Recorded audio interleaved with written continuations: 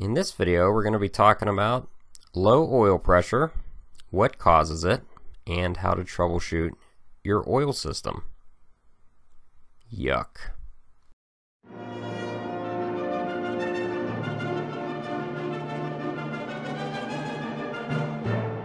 We are going to be talking about oil pressure issues in this video. And I get a lot of questions regarding this common complaint, and I usually tell people the exact same thing. And I go in an order of operation of how to troubleshoot your oil pressure system, what are the likely causes, and it's going to start off pretty basic and then work its way up to kind of more complicated. Before I get started, I'd like to thank Shalva for sending me $50 on PayPal. If you would like to help support the making of these videos, you can support the channel through PayPal at adeptape@yahoo.com. Alright, thank you. I hope you enjoy the video. Alright, so first things first, if you're getting low oil pressure, you need to check your oil level. Now this is kind of basic, but checking your oil and the oil level can give you a lot of clues as to what's going on. So this engine here, diesel engine in a C7, as you can see, the oil's almost clear and it's overfilled. Now the reason that is because it has fuel dilution. Now fuel is a lot thinner than oil, so that can cause low oil pressure.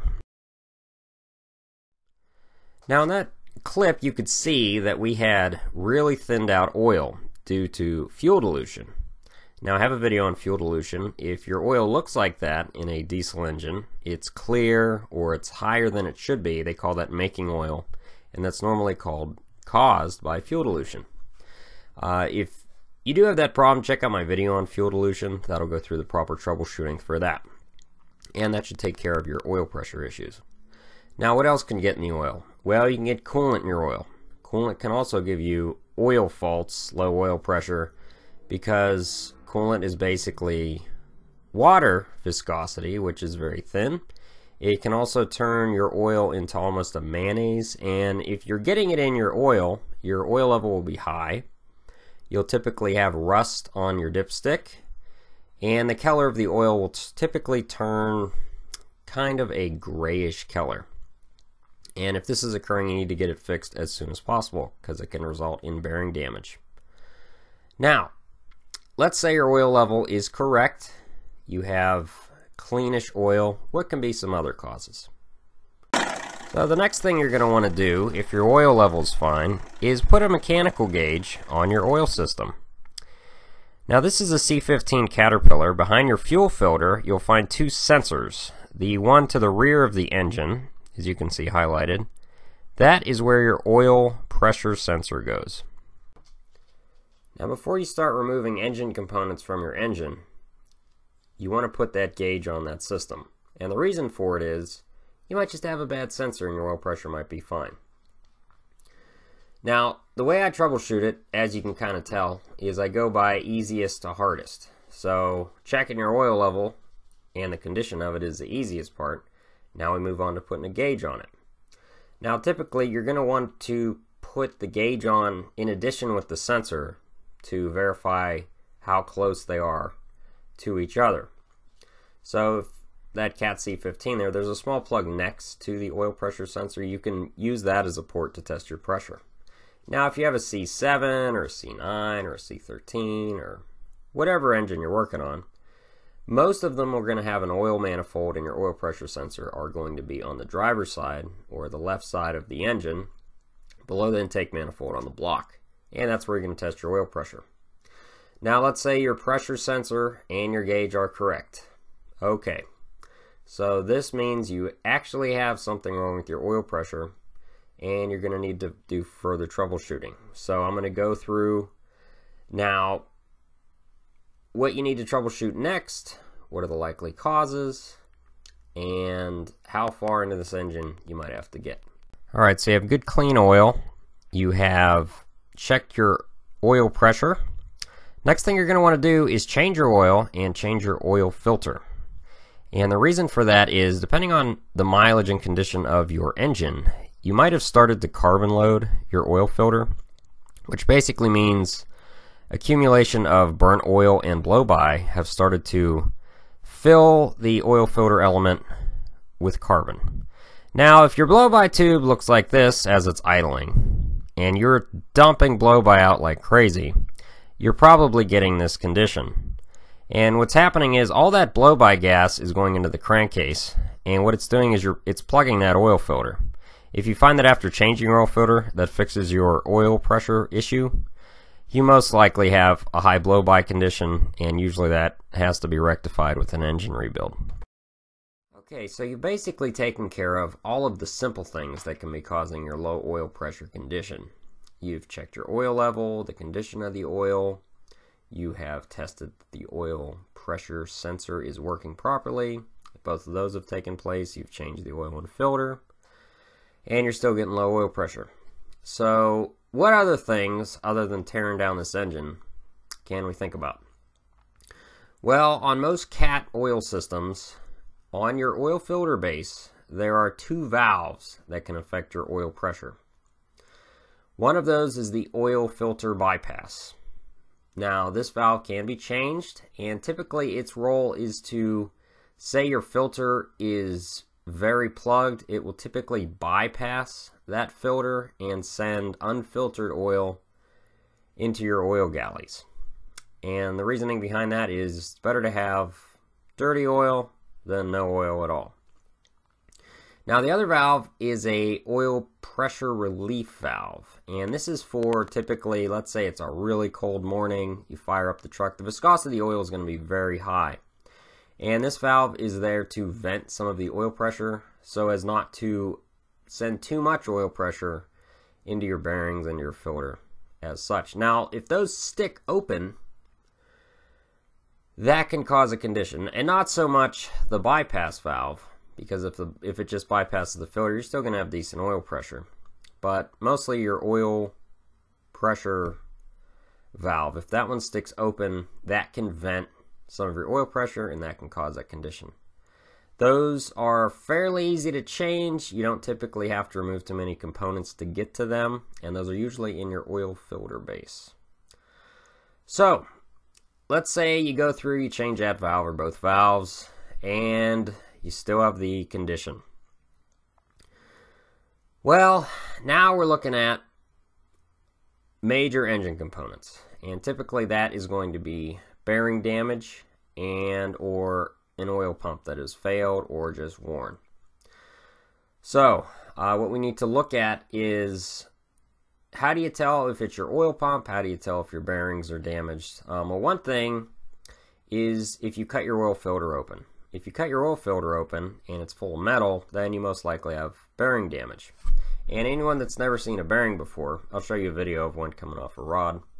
But this is what a bearing looks like. It's not like a ball bearing or a needle bearing. It's simply a piece of metal that gets inserted between either the rod or the block and the crankshaft, and it has a small oil film that runs along it. Now, over time, these are going to get wear across the bearing. They'll get scratches, and as they wear, you get a larger gap between this and your crankshaft or your camshaft. Your camshaft also has bearings. Now, what that can cause is lower oil pressure, and worn bearings, especially from lack of oil changes, is a really big cause for concern when it comes to low oil pressure. And there's nothing going to fix that until you address the bearing issue with new bearings, which typically comes with a rebuild. Now, how can you tell if it's the oil pump itself? Well, unfortunately, if that pump's producing lower than normal flow, you won't know unless you change the pump itself. Now, you can disassemble the pump, look at the gears, but at that point, you typically have the oil pan already off, and it's best to just change the pump if you suspect it's the pump. Now, before you start removing the oil pan and main bearings, rod bearings, oil pump, do you have any other issues that potentially could be causing this? I mean, do you have an engine miss? Do you have potentially something wrong with your Jake brakes or exhaust brakes? Your overhead is also supplied with engine oil. Now, if your Jakes aren't working, that might be a potential cause of slightly lower oil pressure, because the oil gets pumped up to the Jakes to help them operate. Well, see, if you have an engine miss, you might have something wrong with the oiling system going to your rocker arms, something like that. So, you know, just remember that oil affects everything on the engine, so if you have another issue, it might have something to do with your low oil pressure condition, kind of like the blow-by I was talking about before. Now, if everything seems to be operating normally, and you're going to be getting into bearings and stuff. Now, is it possible that you have good bearings, you have a good oil pump, but you're still getting low oil pressure? Yes, it's possible. You know, you could have a small crack in an oil galley that's dumping internally, which could only be fixed by changing the block. You could have a spun, say a cam bearing, which would be hard to find without removing the camshaft, which is a lot of work. You could have a spun main bearing, a spun rod bearing, these. If that's the case, typically will have to be replaced with a new engine, or at least the engine being removed and the block machined. Now remember also, you have piston cooling jets if you have a diesel engine, and these piston cooling jets can leak as well. Now typically if you lose a piston cooling jet, you'll lose a cylinder because that cooling jet helps keep the engine cooler. But it's possible that there's a small crack in the piston coolant jet galley, and while you have the pan off, if you're checking your bearings, be sure to inspect your cooling jets. Maybe they have a crack in them, maybe the galley has a crack in it. If this is the case, it might be getting lower than normal oil pressure. Alright, so let me show you a picture and let's discuss the oil pump and what to look for in your bearings. So if you're unfamiliar of what an oil pump setup looks like, this is the sump pickup, as you can see where it says sump, which that can become clogged and possibly cause a low oil condition. And then down by the front of the crankshaft, you're going to have the pump itself, which that can also be a cause of low oil pressure. Now, if you remove a bearing, this is what it looks like. This is a good-looking bearing. You don't have deep gouges or scratches, really. You've got a nice uniform coating of oil. This is a rod bearing. If all your bearings look like this, they are most likely good. Okay, so we've basically discussed about 99% of the typical causes of a low oil pressure condition. Now, what's that other 1%? Well, it's something weird that is not common, and it's going to take probably a lot of troubleshooting to find. But I've tried to address mostly the basic things that most people are going to look for themselves, and most of the things that I've found or people have asked me questions about. Now, some people, they're in their cab all day, and they notice that, hey, you know, a year ago, my truck engine at idle had 40 psi of oil pressure, and now it's at 35 psi of oil pressure, you know, and they'll bring it in to get troubleshot. And the thing to remember is that CAT has guidelines for low oil pressure conditions, and if your oil pressure's only gone down slightly, don't worry about it.